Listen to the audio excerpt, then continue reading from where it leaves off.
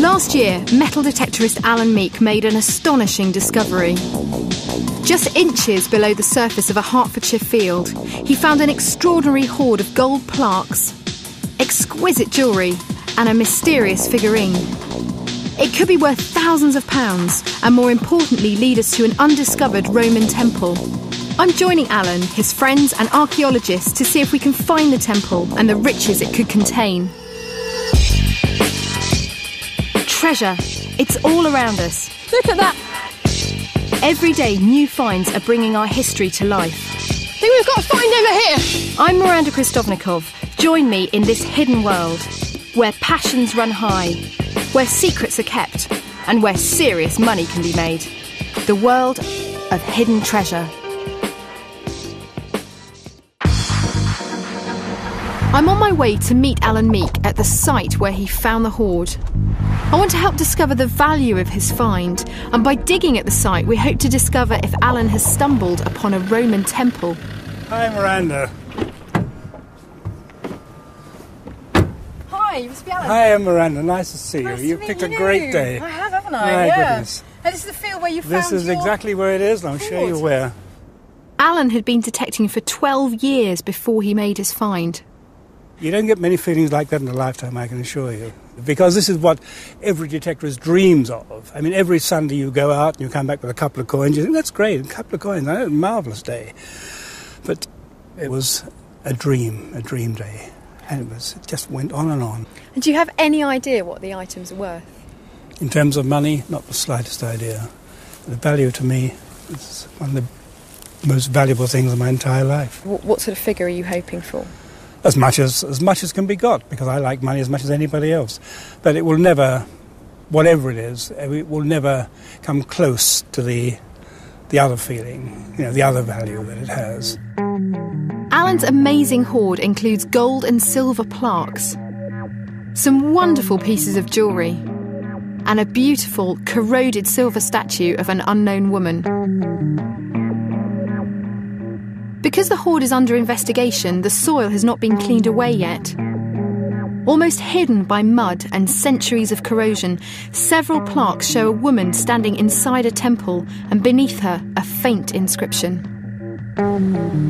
The finds are now being studied at the British Museum, and because Alan reported his discovery within 14 days, he could receive a reward under the Treasure Act. Hi, you must be Ralph. Hello. Nice Hello, to meet Miranda. you. And you? Nice to see you again. Hello, Alan. Great to see you. And you've got Alan's hoard here, haven't I you? have. Would you like to come this way? I'd love to. Ralph Jackson, leading expert on Roman Britain, is heading the study. Now, we're going to launch our investigations to find out a bit more about what was going on in the field. While we're doing that, what are you going to be doing? I'm going to be working very hard on investigating two aspects. One of them is who is the figure in the portico on so many of these plaques? And secondly, what is the writing? What does it say? The writing that is inscribed beneath several of the figures on these plaques. What I'm hoping is it's going to tell us the name of a deity. I hope it's going to tell us the name of a goddess, and we can hope that that goddess is actually the goddess who was worshipped at the temple. I think you've got your work cut out. Good luck. Thank you. We left Ralph with the difficult task of trying to decode the inscriptions. I wanted to get the site investigation underway. Valuable sites like Alan's have been looted in the past, so we can't reveal where it is. We've built a model instead. For extra security, we've moved roads and added trees. Our man in the field is archaeologist Gil Burley. He's worked with Alan's Detector Club for 10 years. He helps identify and record their finds, preserving all the archaeological information. I went to meet him at a nearby farm. Gil, hi. Hi Miranda, very pleased to meet you. How are you doing? This model's arrived. It's brilliant, isn't it? It's very good, isn't it? Yes. Fantastic. And right, X marks the spot. Is that where That's the the hoard site is? of Alan's hoard, yes. Now, how are we going to investigate this temple? What's the plan? Okay, we're going to do a couple of surveys to start with, just on the surface of the field. We're going to do a field walking survey, where we'll collect pottery, building material, other artefacts on the surface and plot them out on maps. And then the metal detectors will come in, cover the same area we'll recover coins and other metalwork, and we'll be looking for clusters of material. It's the clusters that we're interested in. Where are the main centres of activity on this field? A lot of work to do, yeah. Looking at the model, you've got lots of bits of sort of artefacts and stuff on there, but this is not an artefact. Now, what is this? Oh, well, this is your HQ. Is it? Where you're going to be based. Right, so we're based here, right? Yep, and you can put your sign on to lay claim to it. Oh, that's great. There we go. It was great to get the investigation underway. And with my own HQ, who says archaeology isn't glamorous? The glamour didn't last. On a rain-soaked day, Gill arranged for volunteer archaeologists and Alan's detecting club to do the field walking survey, a visual search of the field. The first job was to lay out a grid. It's vital that find locations are accurately reported, and we know Alan's hoard was found here. Gill hoped the survey would identify clusters of pottery or building material that could help lead us to the temple. As the team walked across the field, every find was plotted into its corresponding square. Despite the bleak weather, the team made rapid progress. We were discovering great Roman artefacts everywhere. But not everyone was so impressed. I do prefer metal detecting personally. It's more exciting. By the end of the day, the team had quite a hoard. These pieces of tile, brick and mosaic date back to when the Romans ruled Britain. There were also clusters of Roman pottery. Some dated from the 1st and 2nd centuries, while others came from the 3rd and 4th, closer to the date of Alan's hoard. At the British Museum, Alan's hoard is undergoing scientific scrutiny. Susan Lanice is checking that Alan's find is real gold.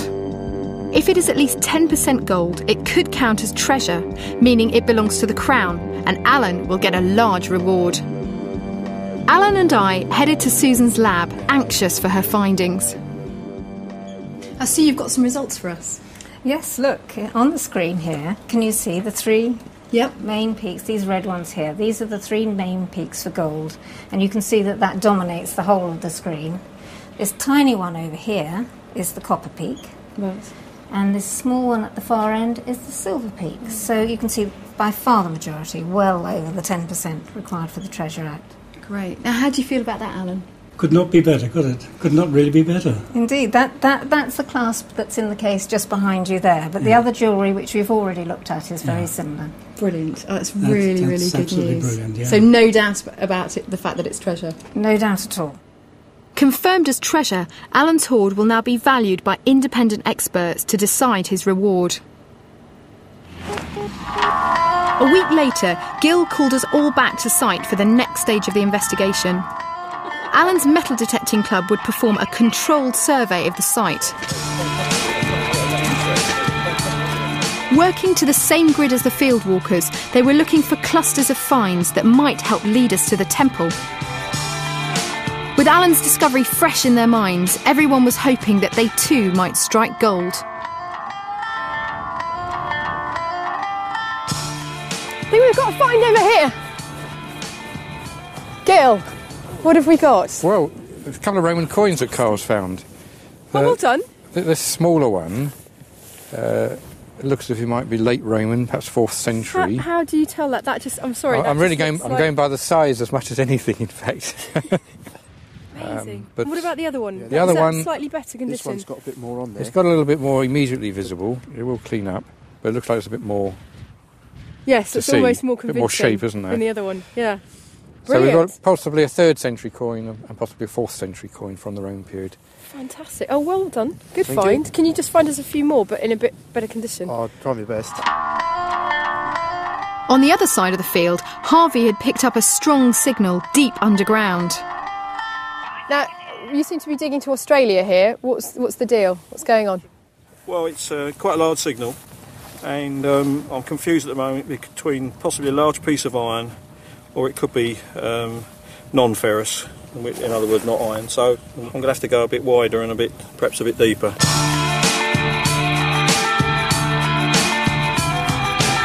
It's a fastener from a gate. See how deep that got? Marvellous.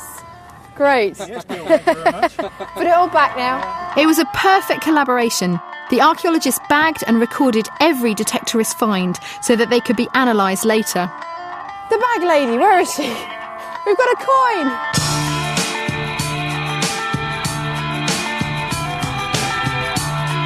So what do you think about when you're detecting? Does your mind wander onto other things? It does indeed. Yeah, holidays, sex. Oh, yeah. Across the field, the feminine touch was definitely working for Anne. Oh, there it is.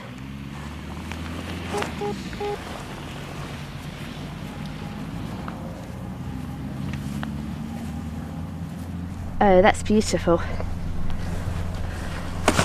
Looks like a Celtic pinhead.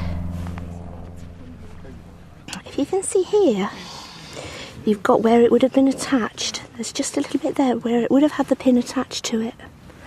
Has that made your day? Yes. The best find of the day? Yes, I think it is so far. Yes, that's beautiful. I'm very pleased with that. It had been a very successful day. We'd found over 50 Roman coins, most of them in the area where Alan had found his hoard. The coins were another clue to the exact location of the temple, but now we needed to look underground. Geophysicist Mark Noel had the unenviable task of walking up and down across the entire site, a journey of over 30 miles. With his machine, he measured very tiny changes in the Earth's magnetic field. From this, Mark produced an underground map which could show the foundations of a temple. Hi, Mark. Oh, Gil, hi. Alan.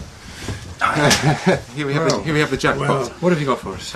Here's the field, 4 hectares, and the first thing that's quite obvious is there's 2 pipes running across that line of black and white there. But we know that. I think the farmer was explaining the water pipe, wasn't he? Yeah. Try and ignore those and concentrate on what appear to be a whole series of ditches, massive enclosures. Right, that one there is 60 metres by 40 metres. Something like that. These huge ditches indicated a major Roman settlement centred around a road or track. But did any of these buildings look like a temple? We go 50 yards up the Roman road and turn left into this field here. And there's something which is not rectangular, but there's a circular ditch. Do you see that? That's about that's fantastic. 15 metres in diameter with a couple of pits. You know...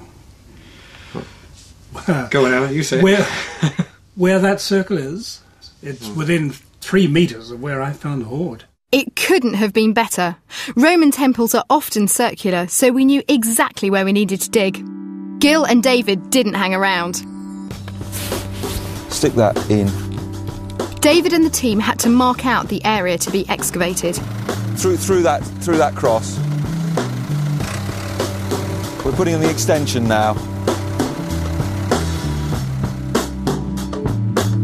Very good. Give that man a medal.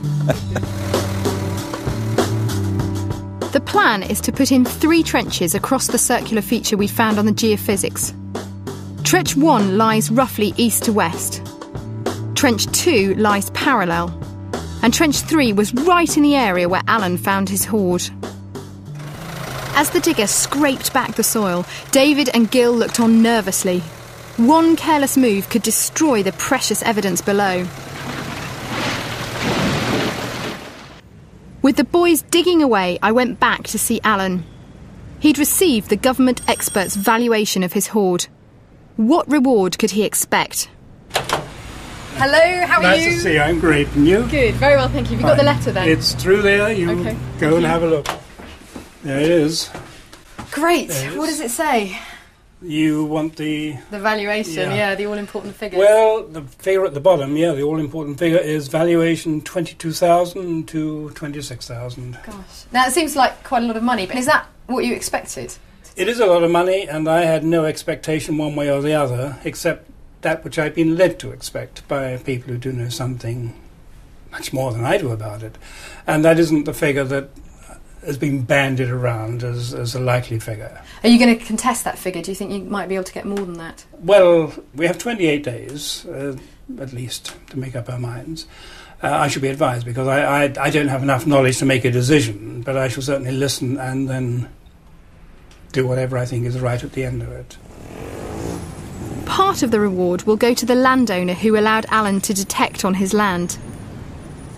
Both of them felt the government's valuation was too low, so they've asked for a second opinion from independent dealer Nigel Mills. This hoard is certainly very important because it's got such an interesting collection of plaques, silver and gold, combined with the gold jewellery. It makes it very important historically and commercially. I'd certainly like to buy it for the figures that the valuation committee have put on it, because I think they're a little bit on the low side. My own research suggests, looking at the New York sales and London sales in the last few years, that the value should be higher than they've said. My own figure, which I've recommended to Alan, is in the region of £45,000 to £50,000. The British Museum want to acquire Alan's hoard and will have to pay his eventual reward. They have very little money for new acquisitions, so if the reward is high, they may have to apply for a grant to help them afford it. In the museum's basement, Susan is using a powerful X-ray machine to examine Alan's plaques. Ralph had been struggling to read the faint inscriptions, and Susan hoped the X-rays would see through the mud and corrosion to reveal the mysterious lettering. For even more detail, Susan used a computer to enhance the X-ray images. The results were stunning. For the first time, it was possible to see clearly the letters on the inscriptions and the sculpting of the images. So, what did Ralph make of it? Now, how are you getting on with the inscriptions from the plaques? Have you managed to decipher them yet? Fantastic. The news is really good, because apart from actually finding fragments that have joined together, there are 6 of the plaques that have shown to have inscriptions on them. And what's better still, having X-rays, radiographs done, we can read much of what those inscriptions say. Brilliant. I mean, the X-rays look fantastic. It's really, really clear. What actually does it say? Well, once you know what it says, you'll be able to read it. And that is, it says, to the goddess Senua, Dei Senu, D-E-A-E, yeah. Dei, to the goddess. Yeah. S-E-N-V, because you know yes, the Romans use V's yeah. and not U's, and the beginning of the A, the rest of it broken away. And then on the bottom, there's another name, Firmanus. This is a good Roman name. So that is the chap who's dedicated this plaque to the goddess Senua. No, I've never heard of Senua before. Well, you're not the only one. There's no one's heard of Senua before. This is a completely new goddess. You're joking. Fantastic find. But whether it's Senar or Senua, this is a new deity. It's a new goddess totally for Roman unknown. Britain. You mean unknown anywhere in You've Roman just Britain found or a new elsewhere. goddess. You've added a new goddess to the pantheon of deities in Roman That's Britain. incredible. How do you feel about that? My family will never live that far down. Now, the next thing you might ask Stunning. is, who is she? Yeah, what is do we she? know about her? Virtually nothing. Only what this find tells us, because she is a new goddess. The figurine, I think we have to believe, could be the image of Senua. The find has introduced her, and I might get a little bit more information from the hoard, but my hope is that the field work might just shed a little bit of extra light on this otherwise unknown deity. Brilliant. Guess that's our job then, Alan. So it is, so it is. Ralph was doing a great job, and we wanted to match his success on site. The dig was in full flow, and the trenches were open. We wanted to investigate the source of the circular feature that we'd seen on the geophysics. Could it really be the foundations of a temple? Alan's clubmates were playing a crucial role too. Working their way through the soil removed from the trenches, they were searching for clues to understand the site. Lucky Carl was already living up to his name.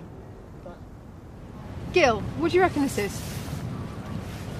Right, it's a chisel with a tang. This is the blade at this end. It looks as if it's Bronze Age, in fact.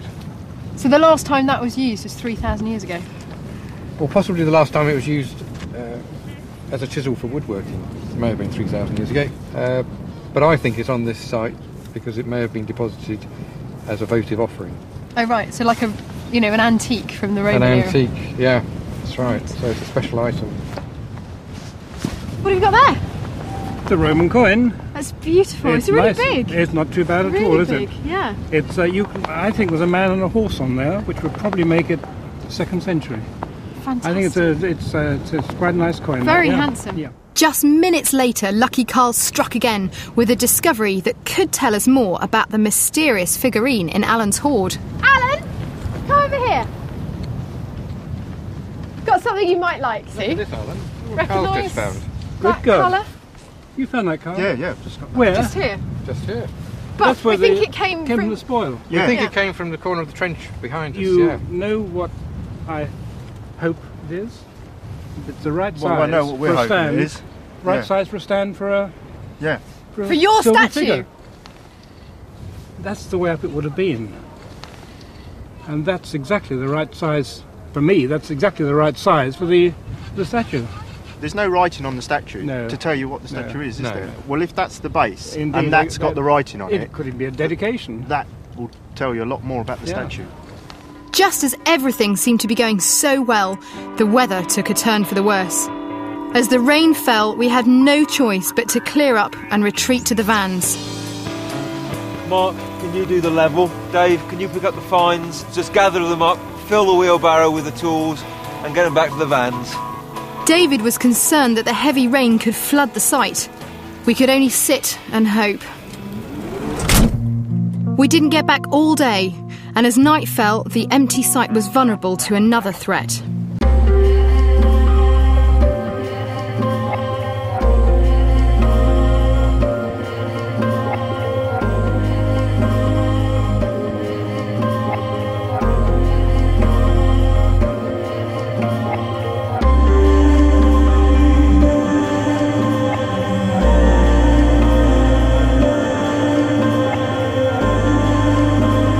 The weather is really awful.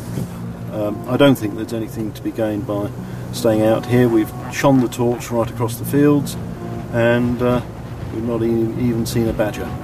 So we're off.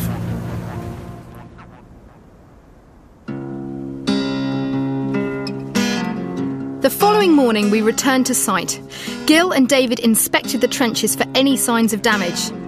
They seemed to be okay, but with so much time lost to rain, the pressure was on to get results. We'd made some great finds, but we still needed the archaeological evidence to tell us if we had found a temple. In Trench 1, David had unearthed a large patch of chalk. Could this be the breakthrough we were looking for? It's clearly what I would refer to as a high traffic area. I mean, chalk floor is more solid. What we've got elsewhere is more loamy. It wouldn't take an awful lot of people walking up and down on it, but this has clearly been deliberately laid as a more solid floor. Right, so an entrance or a passage or something. Or a passage, or an area with a specific use. Okay. You know, if we're talking about temples, we could be talking about a small area with an altar. So are we still thinking temple here? I think that is certainly on the agenda. Good, it's good. certainly on the agenda. The shape of the enclosure is right, so I'm happy to consider it. I'm not yet prepared to pin down and say, yes, this is definitely what we've got. We haven't got enough of those answers yet. As David worked on, I rushed back to see Ralph, who had been looking at the silver base Carl had found. Was it really the base from Alan's figurine? Now we've got a base and a statue. The big question is, do they belong together?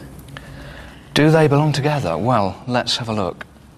I would say yes, they do belong together. That base is of the right proportions for the figurine. You can see that the colour is very similar, the corrosion products are the same, and of course they were found very, very close together. So I would say 95% sure this is the base for that figurine. And wasn't there an inscription on the base? Does that tell us more about the figurine? The base does indeed have an inscription, and that inscription helps us to identify the figurine. The lady is, in fact, a goddess, and we can tell this by looking at the base and picking out what is actually quite a challenging inscription. You can see that lettering, and you can see that, I think, quite clearly. We have Dei Senui, to the goddess Senua, and so the base for the figurine links the figurine to that information that we got from the plaques. Not only do we know that the goddess was called Senua, but we can now say that that figurine shows Senua, is intended to show the goddess Senua. This new goddess for Roman Britain, and this is what she looks like. Just a pity we haven't got her face. Fantastic. How exciting. With the sun setting at the dig, Andy proved that it's always worth persevering until the end. What have you got? Treasure? Treasure. Well, no, Oh not treasure. my goodness, look at that. That is fantastic. Is that gold? The gold half stater, I think it's of the Trinovantes. This has to be the find of the dig, I think. After such a successful dig, I wanted to say thank you. And what better way than by giving everybody a Roman feast? It was also time to put Gil on the spot and find out if we had discovered a temple. Now we've finished all the digging, I have to ask you guys about the temple idea. I want you to put your cards on the table and I want you to tell me, is it a temple or not? Right. Well... I know you're not going to give me a one-word answer. No, I'm not going to give you a one-word answer. It's a ritual enclosure, but it's not... We don't think that it's actually a building with a roof on. We think the foundations are not substantial enough for that. Right, but didn't we find roof tiles? We found roof tiles, but they seem to have been used in making an enclosure wall at one period. What we had found was actually a shrine devoted to our goddess Senua. The mysterious circle on the geophysics was probably a chalk walkway enclosing a marsh or spring. The chalk patch David had discovered was a platform where people stood to cast their offerings to Senua. It was one of these gifts that Alan had uncovered over 1,600 years later. Our dig had uncovered even more of these remarkable offerings. Dozens of coins, a clay figurine, and a large hoard of Bronze Age axes, chisels and spearheads, making it one of the most important Roman sites in Britain. Finally, at the British Museum, the Treasure Valuation Committee was making its decision on the level of Alan's reward. Appointed by the government, they had to decide between the original valuation of up to £26,000 and Alan's independent valuation of up to £50,000. I think 50,000 was a bit much. £26,000. If you add on to that a little bit more for the fact that it's an assemblage and it's rare and it's British. I think 33,000 would be fair enough. Well, I would certainly support that figure, although it wasn't where I started my position. I'm confident that's a fair figure to all parties. We are agreed that it shall be recommended to the Secretary of State that a reward of £35,000 shall be paid without abatement. 35,000. That's a fair amount of money, isn't it? As you could buy a very nice second-hand Bentley for that. Alan will split the money with the landowner, his clubmates and several local charities. While he waits for his cheque, Alan is back out detecting, waiting and hoping for his next magical discovery.